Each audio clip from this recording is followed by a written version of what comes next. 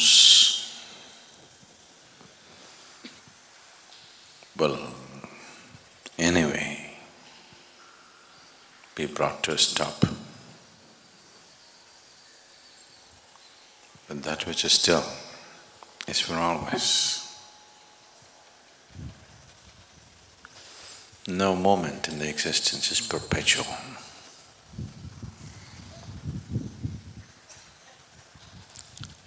Certain things may be on for a long time, but never perpetual. All that moves is bound to exhaust itself.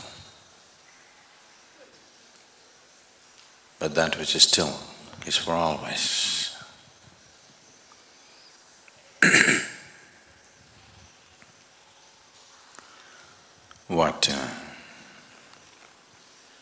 What's being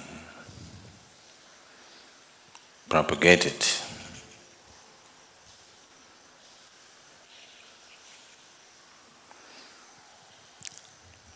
or what's being termed as meditation is essentially to move towards that stillness, to become like the core of existence. It is not that you have to strive to become like that.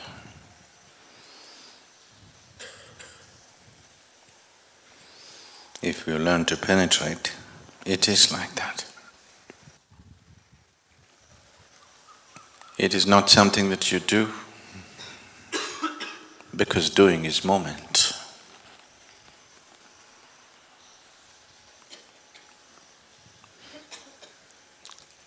It is something that you fall back into because it's from that stillness that moment has originated. It is from that stillness that the surface is movement.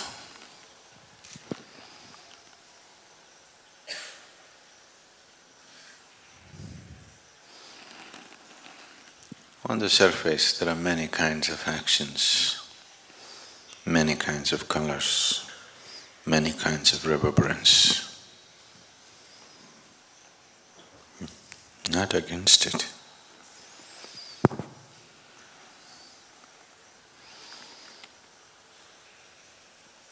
All that you call as life, all that you generally know as life,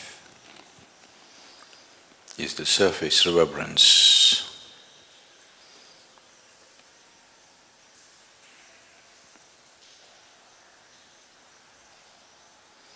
But once you have the taste of stillness,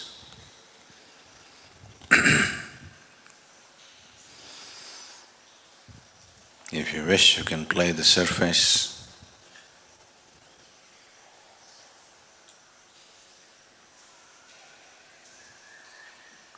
Otherwise you can just fall back.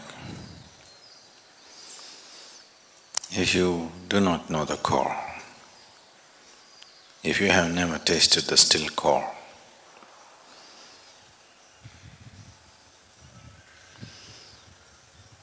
forever it's in some kind of compulsive movement.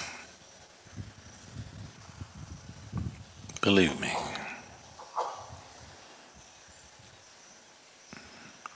It doesn't matter how exciting you find life right now, one day you will tire.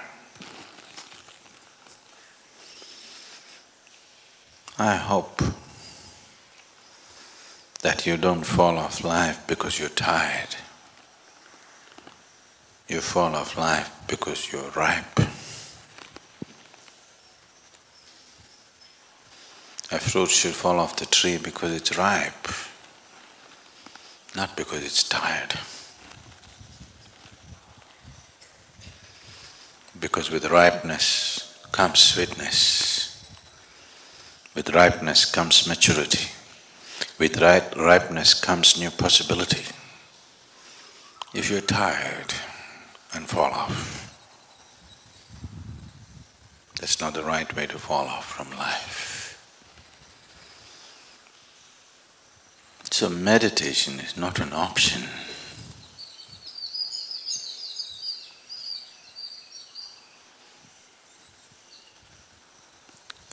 Meditation is not a fanciful endeavor in one's life. If you do not know how to be still, you can only be ill. There is no other way. You may have different names for your illness.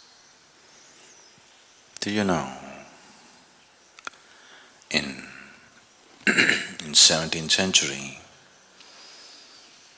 it was fashionable in England to have tuberculosis.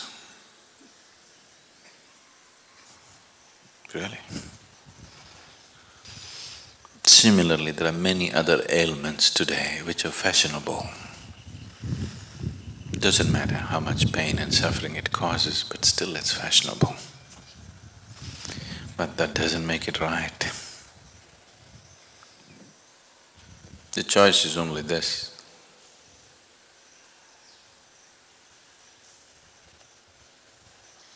Either you learn to be still, or you will be in some form of illness. A man is ill only because he does not know how to be still. If he knew how to be still, even if the body is rotting, he will not be ill. So this is not a fanciful option that one takes. If one looks at life and life process closely enough, diving deeper into it is a natural process. Touching the core of it is the success.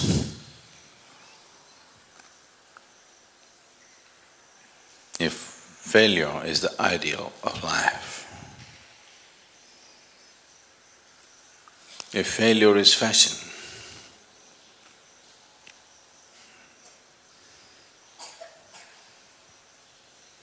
better not walk the ramp, it's not worth it.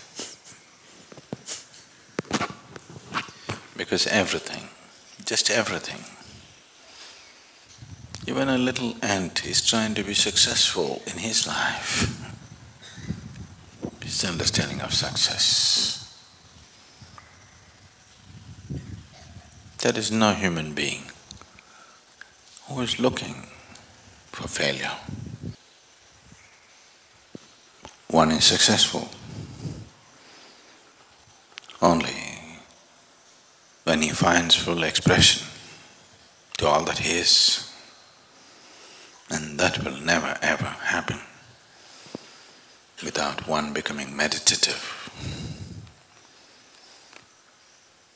When I say meditative, I'm not necessarily talking about an organized, instructed meditation process, but one has to become meditative, otherwise he will never know the nature of his existence.